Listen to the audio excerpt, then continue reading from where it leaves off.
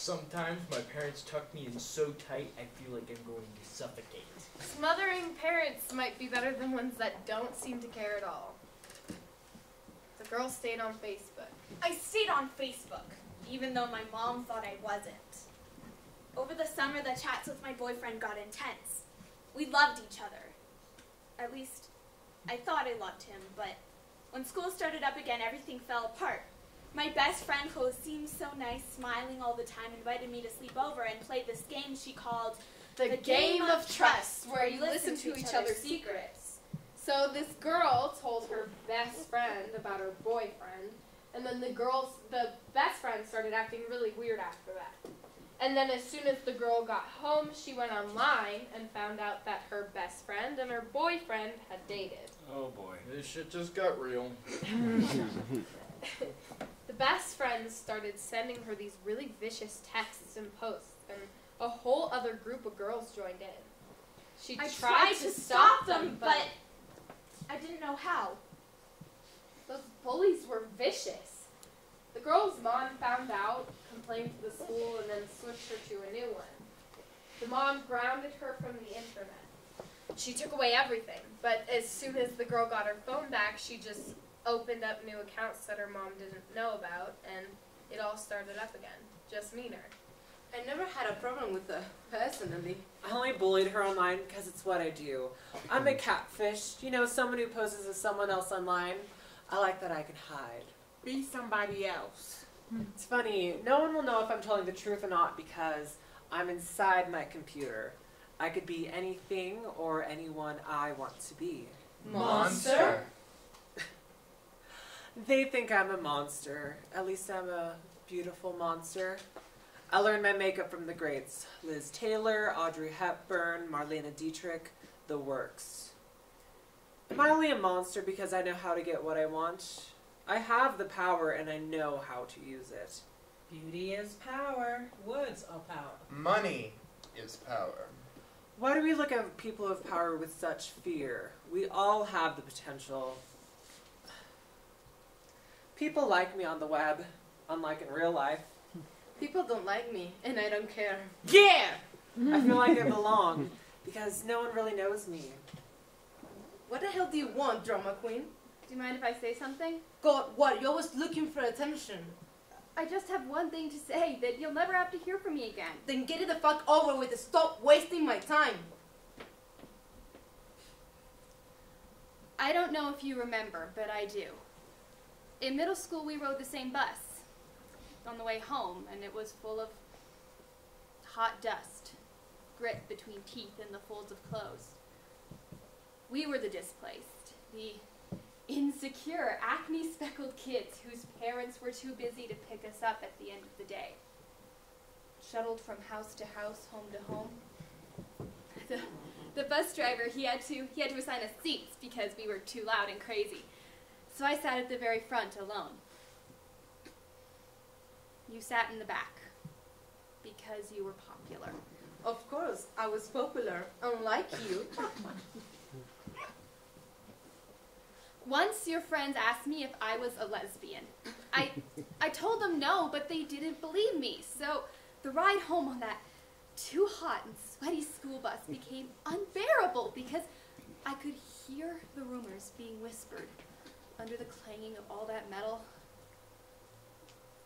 And I knew in my gut that the graffiti drawn on the seat in front of me, right where I could see it, was by you. That brown, scratched up seat with the springs jumping out of it like broken Jack-in-the-Boxes, the letters scrawled in red Sharpie. The first time I saw what you wrote, I cried.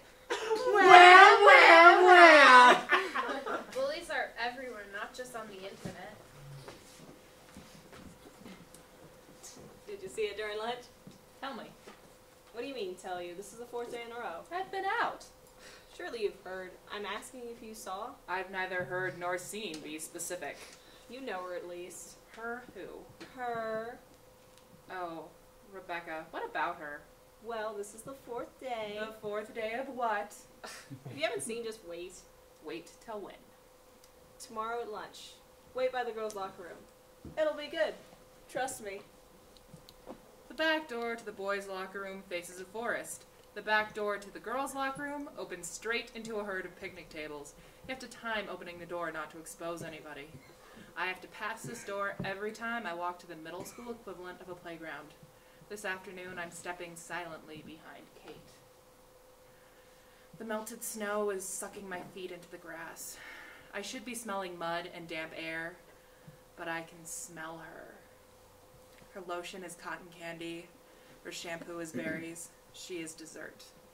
I've never been this close to her before, not even during class. BO from unshowered kids overpowers anything else in the room. I'm not any better. I wear a hoodie all day, every day, inside, outside, heater, air conditioner. Kate pauses, motioning me to stop. Lunch is almost over, and Rebecca has gym immediately after. Kate steps onto the concrete, but the snow keeps sucking my feet into the ground. My toes are frozen. The bell is waiting to ring, refusing to ring. Rebecca will have to pass a field, pass a basketball court, and the picnic tables to get to the locker in time. Kate rocks back on her heels and checks her phone. I don't think I can do this. Sure you can. What did she do to deserve this anyway? She's always been nice to me. Why? Because I say so. She's a disgusting little pig that shouldn't even be alive in the first place. Anyway, if you back out on me now, I swear I'll make it so that she won't even talk to you when I'm through with you. Dyke! Dyke. Do you know how long it has been since you have called your mother? 2 months, Wally. No, you have only texted me. And you know I worry about you being in Florida. I know you are busy. I am busy too. What with the celebration of my new grandchild? We are going over to your sister's house for the party tonight. But you know, Bissy's husband is very stingy with the food and alcohol, so we have to get over there very quickly. The entire family will be there. My name is Joe Thomas. I'm 17 years old. And I would like to call my mom, please. My name is Joe Thomas. I'm 17 years old. And I would like to call my mom, please. My name is Joe Thomas. I'm 17 years old. And I would like to call my mom, please. Now, because of the party and the celebration, I cannot stay long. But don't you worry. Daddy has been keeping me up with your progress. He has been stalking you on Bookface. I want you to promise me that you will always be very careful, very aware of your surroundings at all times. I don't know what you are talking about. These are my shoes. Why do you refuse to believe that I actually work? Does it look like I would do something like that? I mean, really. You know what I don't get? If I'm having an allergic reaction and I'm in dying need of an EpiPen, and there just so happens to be a gas station across the street, and I walk in and I take an EpiPen, is that theft? Or if my mom needs a surgery and we don't have the money and I stick up a Walgreens, is that robbery? I want you to promise me that you will never be alone after dark. And you will never be in areas where white men congregate. And if you are at a gas station and you see a lone white man coming towards you, run inside. Mingle with the other people now. All I'm saying is I didn't do anything wrong, officer. You could check my Instagram or Facebook. I'm actually not who you think I am. I am only telling you this because of something I have read on the internet. It is called Stand Your Ground. It is where a white man could shoot you for being a black boy and maybe get away with it. Can I see my phone? Then I can show you my friends, my family. Come home now, where it is safe, where there is family and friends. Of course it is safe in Nigeria. And later somebody shoots you here. It's not because you are black. It's because they don't like you. My name is Joe Thomas. I'm 17 years old and I would like to call my mom, please. And our children no longer believe the stories they are sold. In order to make your grass greener, You first have to water it. Necesita agua. Sounds to me like that girl's mom probably thought she was doing the right thing. She thought everything was okay, but it turns out the girl's so-called social media friends were constantly messaging her. Even though they were tearing her apart, she just kept going back for more. Your life is a mirror, Maybe she needed that attention. covered with dust, No matter what they said. doused in water, It's like she was addicted. engulfed in rust. The internet is like a drug. When I'm in it, I'm so happy that I don't want it to stop. It feels like I'm connected to the whole world, but without having to deal with people. And whenever I want something, I can get it with the push of a few buttons. And what do you really have? Just a bunch of shit they make you think you need. Yeah, but it all looks so great. When I finally do pull myself out and away from the computer, which takes a lot of effort, I look up, and it's not as vibrant or alive out here as it is in there. And whenever somebody tries to talk to me, I get angry because it feels like they're invading my personal space. Well, at least you're out of it. Yeah, but it's never for very long. I'm just so used to feeling alone, like connected, but alone, you know? I'm just so unhappy and bored when I'm not online, but I just keep going back to it. This dullness out here keeps driving me back in there, even if I feel sick to my stomach about it. It's called social media, but it's not social at all. It's very lonesome, actually. It's anti-social social media. Hashtag 40 days without Facebook. Hashtag take the challenge. Seriously impossible. Find out who you really are. Today sucked. Yesterday sucked. Tomorrow will most likely suck. It comes to a point where you have to think, what is the point? The only common denominator in all of this is me. I need to change. My Nana used to say, always be yourself. Well, that was a long time ago. Nowadays, always be yourself unless you can be Beyonce. Always be Beyonce. Do you hear me, Google? Do you get it? It's not that I really want to be Beyonce, but I don't have to be me either. I don't want to be me anymore. Okay, that's a little dramatic. I don't want to be me right now. I'd rather be Lou. I thought about being Mary Lou, but that's a little bit too proper for what I'm going for. Just Lou, short for Louise, who is hot. Girl with the guy's name hot. She has tons of friends, and she never has bad days. She's always cheery.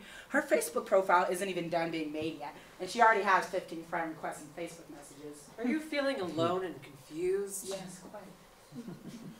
¿Qué tal estás? Ojalá pudiera ayudarte. Necesito un abrazo.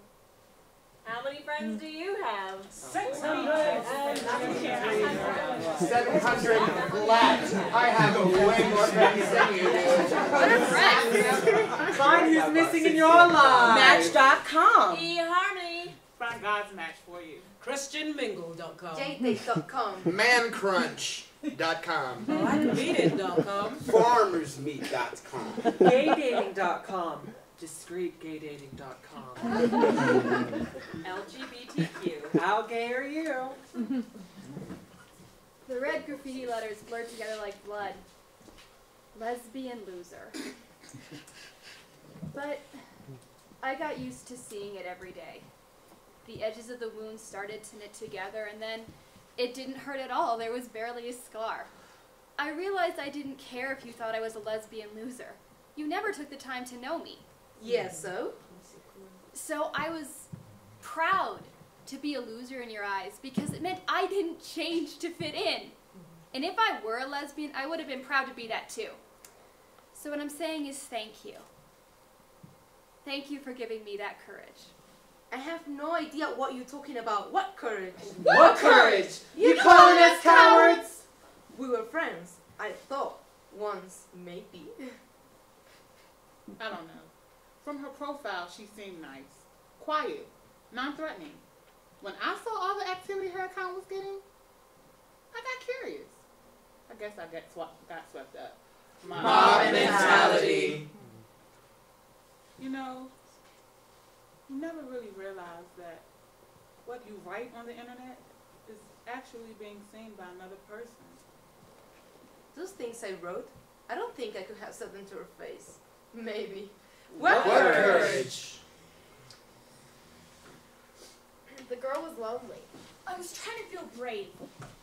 The bullies kept messaging her things like, Why are you still alive? You're ugly. Can you die, please? No, but I can live! It just kept going. Drink bleach and die. Why don't you kill yourself already? She started Googling ways to die. www.google.com. She Googled, how many Advil does it take to die? Loading! How many apples does it take to die? Advil is an over-the-counter pain medication with the active ingredient ibuprofen. There are several consequences to an overdose of ibuprofen. Among them, damage to internal organs such as the liver. Other side effects that may be noted are blurred vision, ringing in both or one ear, drowsiness, nausea, including vomiting, stomach pain, and confusion. In addition to the physical maladies that an overdose of Advil can cause a person, it very well may land them in a mental ward as someone who is attempting suicide.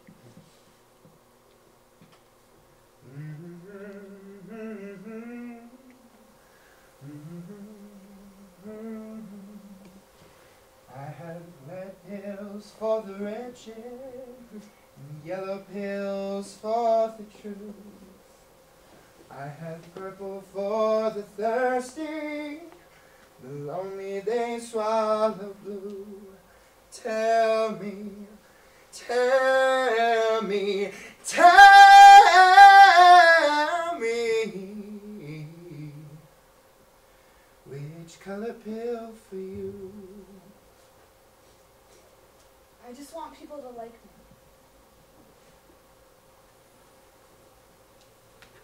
How many Advil does it take to die? Don't answer that. Don't you dare tell me 222 or 612, because I don't really want to know. And I don't really want to die. What I want is for you to read these words. What I want is for you to consume these words. Don't assume these words are child's play or stare at this screen without understanding what I mean and resume your day. This is my life. This is not some sappy Facebook status. This is not some shallow about me section feigning sophistication and eclectic music taste. And this is not me telling you what I had for lunch, because I'm not fucking hungry. I don't want to eat at all. What I want is to become a part of an appetite. What I want is to sleep without wanting to dream of you. What I want is to be seen by you. How could you not notice me? Tell me you don't see me sitting in these dark corners. By myself, all alone. You think I want to be alone? Don't you think I need a friend? Can't we be friends? Can't you just call me? And I call you? Well, can we just write letters to each other? Or can't I ask you questions that lead you to discovery and we to something else? Damn it! Damn it! We don't really want to know how many Advil it takes to die. I just want something more than your no reply.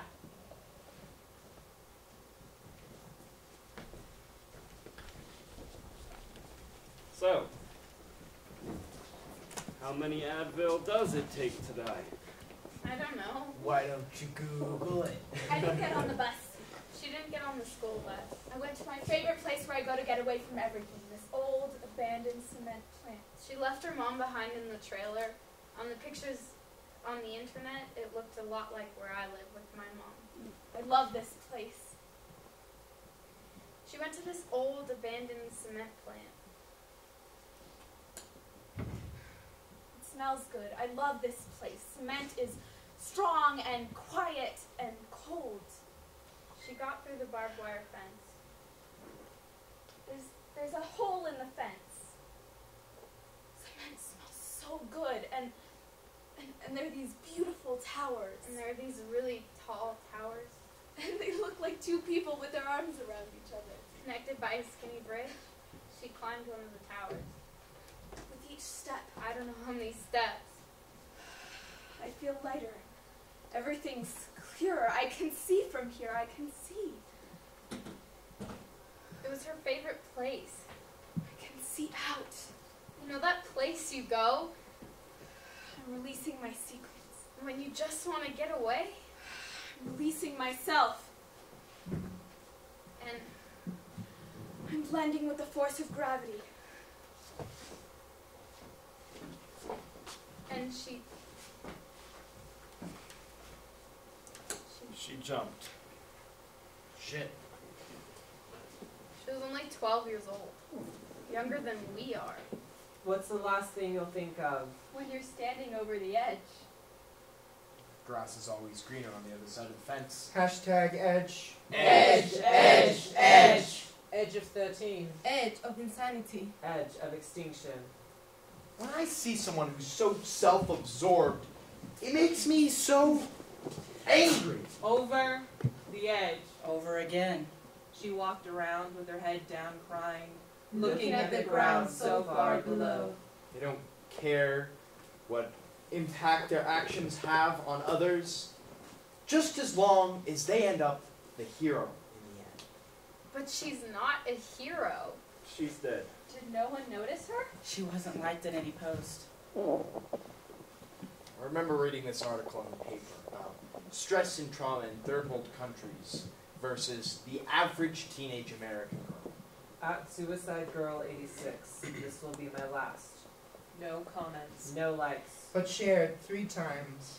Overall, the teenage girls were 25% more in pain than people in the middle of a war zone. What sense does that make? It makes no sense. Hashtag Advil. Hashtag Xanax. Hashtag Valium. Hashtag alcohol. At a caring friend. When we heard that that young girl had killed herself, She just wanted some attention. We were just... I've messed with people on the internet before, made them think I was someone completely different. But they go over it. If they found out the truth, I couldn't handle that. no one ever, If I were part of the campaign that tipped someone over the edge, No one ever. that I know of, we were just... joking around. Just joking. Did you hear? About what? About the death. The death. Hashtag death. Oh my god. Check it out. They hear. That's so horrible. That's so hilarious. She was an inspiration. Rest in Rest in peace. peace. Man, what is wrong with the world? What's wrong with you? I'm just expressing my opinion. You're unbelievable. Person is offline. Coward. Now, life. Can be yours for just 3 easy payments of... Mental stability, confidence, and self-esteem. Order now. Chat and make friends online. She just needed a friend. We all need friends. What are friends? I've done that. What? Bullied someone. I messaged this girl. I can't believe I'm telling you this. What did you say? I've known you since the 3rd grade. You're not a bully. Even back then. But you seem so... It was this girl in 3rd grade. I wish I could tell her how I feel, how I felt. Okay, pretend I'm her. Substitution, like Mr. Martin has us do. Alright. And... go. What would you say? I tell her that Me. You tell me. you. I tell you how I feel the fluorescent lights burn my skin as I look into your eyes and say what I say. I tell you how the seconds, days, hours, years pass as I look into your eyes and say what I say. My eyes. I see the salty water form in your eyes like the ones that form when we all take off our shoes for circle time, and the smell is so bad, so overwhelming that you just want to cry. I say what I say, those horrible words, because of what I feel. I feel the rough, dirty school carpet of my life, and I want to feel the soft, rubber, bouncy ball surface of yours. What would happen if you apologized? I don't know. Try. The thick, gelatin-like air would turn into a soft mist, and I could breathe again. And she could breathe. Breathe. And when we see each other now, we'd be breathing the same air. I don't want to be that person anymore. You're not. Not anymore. What are you doing? I just need a second. Hey, listen, I was a jerk earlier. I was just... No, I should have been there for you guys last night, and I wasn't. I was up there acting like I had it all figured out, and I don't. Yeah, nobody does. Hey, do you guys feel like we're ready to balance? Yeah.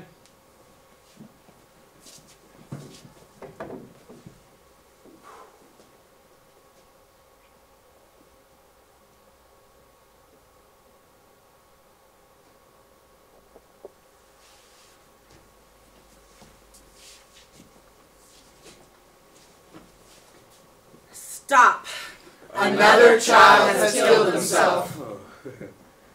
You remember that time in elementary you said I was musty? I feel like I've been here before. Displaced. Shuttled from house to house. No, not on this webpage, I learned to never skip a shower. but right here, in the middle line, in the thick of all creation.